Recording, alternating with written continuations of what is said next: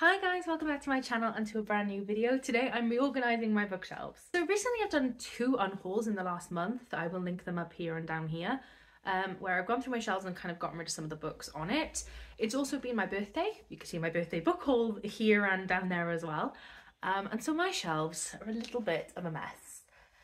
For the most part, I like them as they are, but they are so dusty. And I just feel like it's been a while since I've done this. So I thought like this was a really good thing to do today. And yeah, I've moved my bed. My bed is usually in the middle of the room, which is closer to the bookshelves. But I have moved it so that you can like see most of the bookshelves.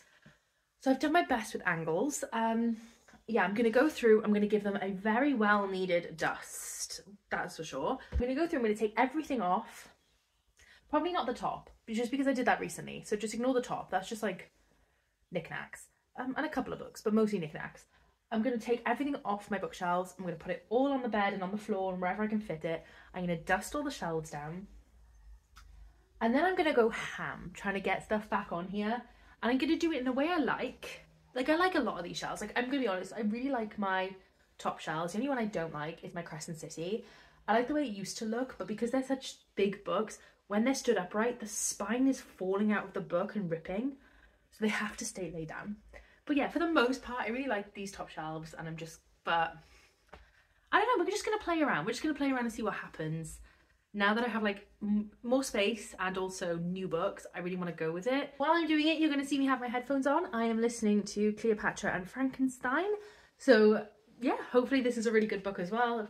Get to be reading and doing my bookshelves. Have fun. So I guess there's nothing else to do other than just get on with it.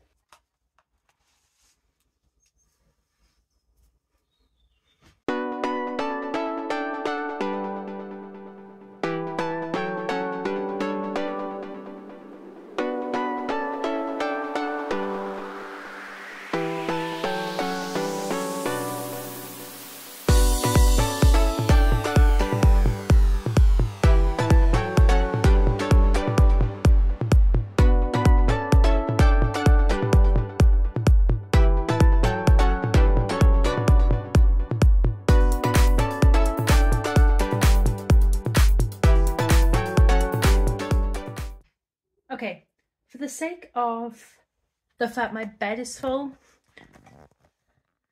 and there's even books on the floor and I still have 2 rows left, I'm gonna fill some of the ones I know I want up here back in now.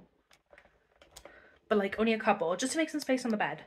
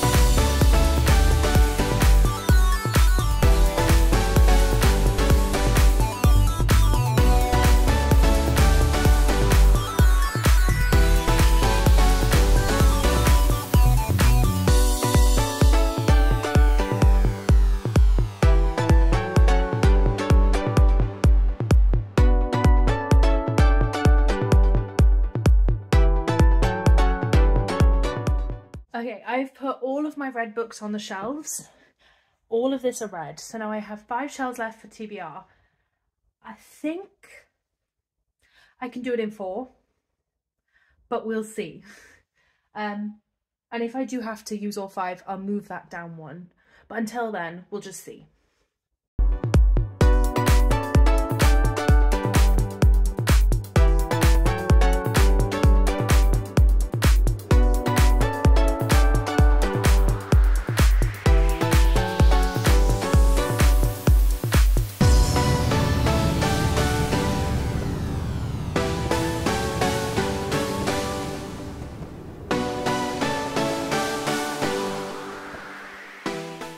And I'm done. It's all finished. It's all dusted. It's looks a lot more crowded, ironically. I did face a couple of books outwards. What else did I do? Let's have a look. If I sit down you can see better. I consolidated a couple, I've put like all my horror together because it was kind of like in the middle of nowhere next to some fantasy. Yeah, a lot of it has stayed the same, but I have made a designated romance shelf, which I'm really happy with. Because I did just have all my paperbacks that I read in one shelf. Now I have that shelf, and then I have that shelf down there. You can't see that shelf. This one down here. Where was it? There and there. Those two are, you know, my red shelves for romance, and then all other paperbacks. And yeah, I really, really like it. I've just kind of kept a lot of them the same, as you can see, but I'm also really happy with the way that they've come out and how they look now overall. I'm not going to do a in-depth overview because I'm actually going to film my bookshelf tour for 2023 because I was meant to do it in January and it's now May. Thank you so much for watching this video. I hope you enjoyed it and I shall see you in the next one. Bye.